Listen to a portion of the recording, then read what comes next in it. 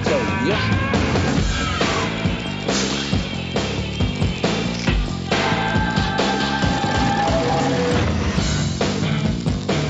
I'm Matt Pinfield. Welcome to 120 Minutes. Tonight on the show, my special guest will be Faith No More and MXPX full of brand new videos from the Charlatans UK, Our Lady Peace, the Dandy Warhols, Arcarna. At the close of the show, we'll take a look back at the Sisters of Mercy, who are still with us though. But to get things started tonight, we have a 120 Minutes debut from 311. Their forthcoming album is called Transistor. It hits stores on August 5th. The first video from it was co-directed by Dante Ariola and Jay Popke, who also worked on the band's All Mixed Up and Homebrew videos. So let's take a look at it right now. 311 with the title track to Transistor on 120 Minutes tonight. Welcome back to 120 Minutes. I'm Matt Pinfield, and joining me now are Mike and Billy of Faith No More. That one you saw a little bit of from King for a Day, Fool for a Lifetime. Great album title, by the way. I'm going to mention that. And the new album title, too, Album of the Year. That way every time everybody talks about it, you know. Well, we like the titles, you know. Music comes secondary. Of course, right? It's concept, really, that matters. Now, tell me a bit about, I mean, it's been a while since the last record, and there were a lot of rumors about the band breaking up. Was it ever close to actually happening? Yeah, but no more than usual. Yeah, right. For us, there's always been those rumors, and we've never bothered to hide the fact that we have troubles. Yeah. We've been a band for 15 years. It can't all be roses. Yeah, that's for sure. I mean, you guys have been through a lot over all that period of time. I think, too, that when we had troubles before, we also did a lot of press and interviews, and this past couple of years, we kind of stayed out of that. So there's nothing, when there's a rumor that we've broken up, we weren't there to say, no, that's not true, which was good for us because that means when I woke up in the morning, go get a cup of coffee and go to rehearsal and didn't have to worry about things like that. But on the other hand, everybody else thinks because we don't respond that, you know, that's the end of the band. So. Right, well, definitely it works. And we're going to check out your latest video right now from the album of the year. Here's Faith No More with Last Cup of Sorrow on 120 Minutes.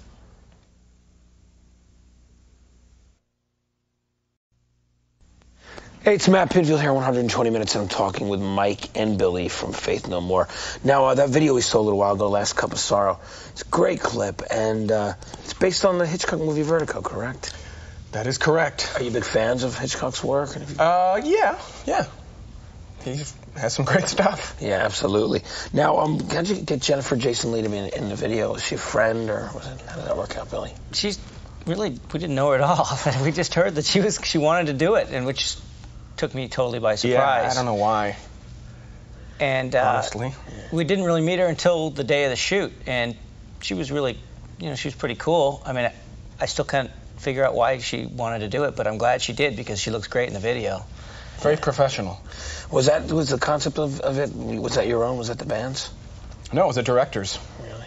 Okay. The way it works, you probably know this. Yeah, definitely. I mean, you say, we want to make a video, yeah. And they say, okay, we'll submit it to these different directors, and they send you these treatments, which are terrible, embarrassing pieces of paper with your life described on them, and you have to choose one of them, and it's very hard to do so, because even the best of ideas looks terrible on that piece of paper. Right, especially because the songs are coming from a different area, and it's like to have it interpreted sometimes. It's somebody else's idea, and also they're trying to get the job, and so they say words that make you cringe because it's your music.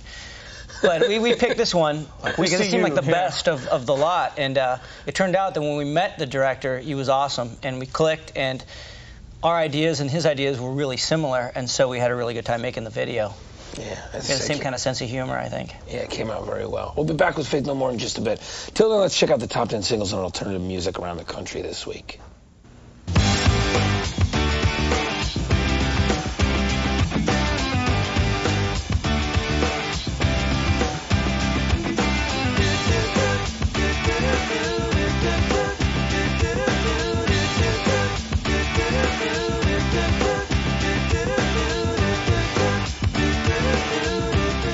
La la la.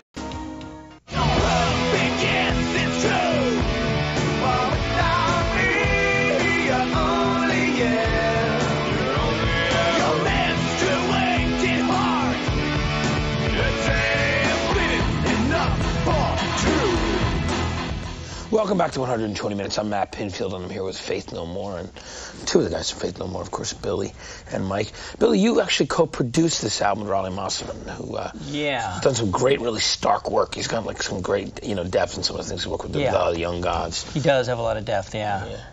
which is one reason why we like him. And the other reason is because the way he works is different than the way we work. We've always been taking the rock band approach of 2-inch tape machine, record all the tracks, mix them.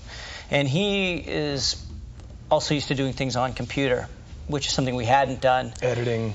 But things like that. We liked his sound of the records he'd worked with before, so we knew that we could share a sonic or musical vision together, and he'd have a different way of going about getting it.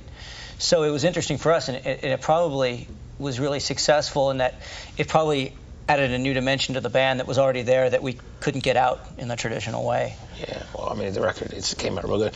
How do you feel about people calling it somewhat of a comeback album of sorts? Does that make any sense? It doesn't feel like one. Call it whatever you want to call it.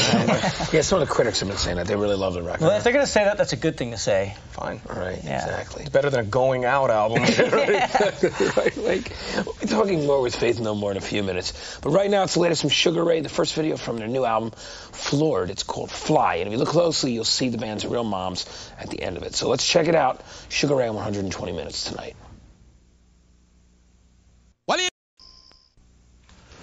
From the Brown album, that was Primus with Shake Hands with Beef on 120 Minutes. I'm still here with Mike and Billy from Faith No More.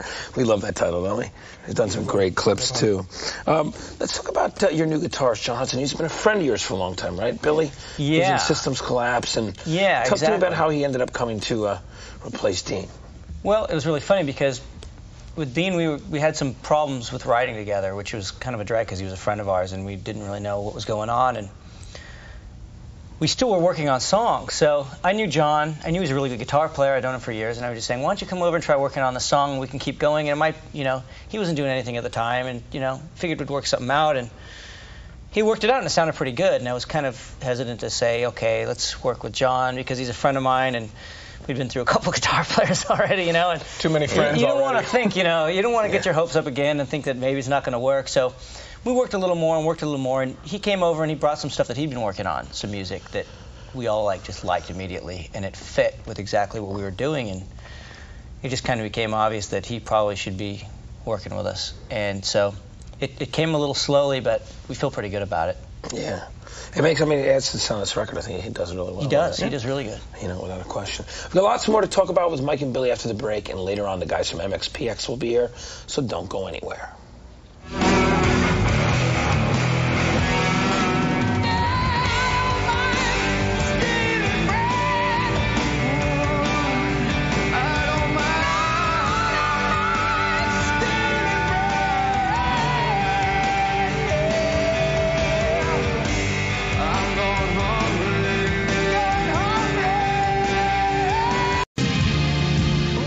Bringing us back to the real thing right there for that one.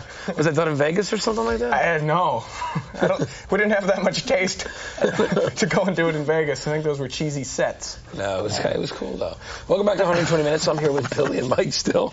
Now, you guys have always done, side work, too. You've got other ways of expressing yourselves. Mr. Bungle, of course, which you put out good records with. You recently produced a band from Russia. Is that true, Yeah, Bill? that's right, actually. A band called Naive, which is, they're a really big band in Russia. They're like the Green Day of Russia, but they really haven't crossed over outside of the Red Day. Old Soviet bloc yet. But we made a really, really good record. The recording studio is a little rough out there, but it ended up being really cool. Yeah. Well, will you continue doing Mr. Bungle stuff? Yeah. Solo stuff over the years? Yeah. Because you definitely have an audience for that as well. Yeah, for a long Somewhere, time. yeah. We're gonna make another record. And what about Roddy and Imperial Teen?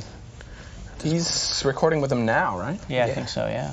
Probably as we speak. Yeah, I see. And this probably, will come out after this record. We do our tour. We're going to tour for a while, so it's kind of like in the meantime, then we'll have something else that we can be keeping ourselves busy with. People always, I've gotten some letters people always wanted me to ask, and I'm sure you've mentioned it before, but not since I've been doing the show, how you guys came to cover the Commodore ZZ. Wasn't it something you were doing live for fun on stage? Yeah. Yeah. But the idea, I think, came across like in a bar when they played that song, and I think that the light bulb went off in our heads at the same time. Like, this song has got to be covered. And you do it really straight. It's straight as the Commodore's version. Well, it's really the only way we should be doing it, because it's a great song. And at the time, I think when we decided to do it, we were going through a time where a lot of people were giving us feedback that we were a heavy metal band. You know, those were the kind of kids that were coming to see us. Those were the bands we were playing with, and we were playing this Black Sabbath cover, which actually started out as a joke. Yeah. But we thought we could have some better ammunition. Yeah, the joke kind of lost its magic, so we created a new kind of joke that was the same.